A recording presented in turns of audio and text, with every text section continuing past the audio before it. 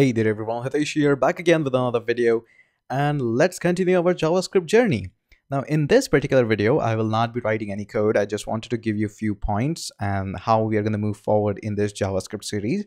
So when I was making this JavaScript series, you obviously know that eventually we actually moved and we took a path which is not usually taken by the JavaScript courses. It's usually like create an HTML file, create a JavaScript file, attach the both of them, and just create a pop-up. It's the usual approach. It's not like this is a wrong approach. This is completely fine.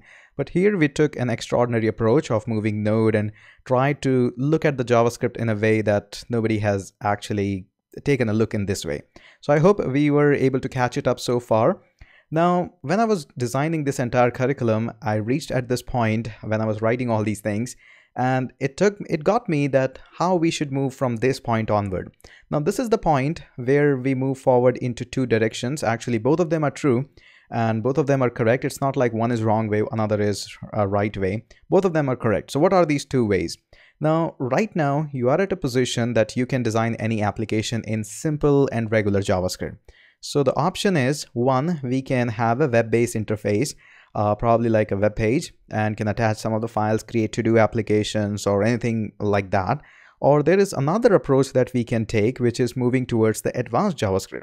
Stuff like what is iterators, generators, arrow functions, some syntactic sugar in the objects and stuff like that. So obviously, you feel free to just move on to any part wherever you like. I have decided that I'm going to be moving into the part of advanced JavaScript so that first we can learn all those concepts. There's a lot that we can do nowadays in JavaScript. Obviously, you have seen that in the very first video. So now, as this series will progress, we are going to move into the advanced part of the JavaScript, and then probably we'll move on later on about building the application and stuff.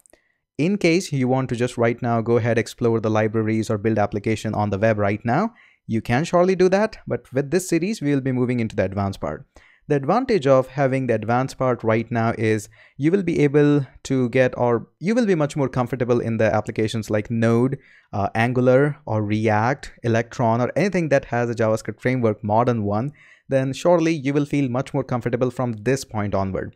So far, we have hit the basics. That's it. We are not going to be talking about how to loop over an array or how to write a basic function. We are going to move into advanced part. That is actually much more fun and actually creates a rock solid JavaScript, not like the previous one, which you are pretty much aware of the web.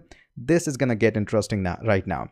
Okay, so now that you are clear about what is going to be the future plan with this series, I think it's a good point then that we move into all these advanced stuff in the next video. So that's it. Let's just go ahead, catch you up in the next video. And of course, don't forget to hit the subscribe on my YouTube channel, as well as visit learncodeonline.in. There is so much amazing stuff going on there. So catch you up in the next video.